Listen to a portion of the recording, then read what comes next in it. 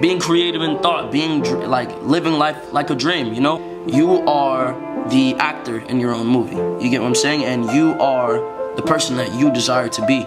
If you want to pretend to be a princess, carry yourself with the mannerisms of a princess. If you want to be a prince, carry yourself with the mannerisms of a prince.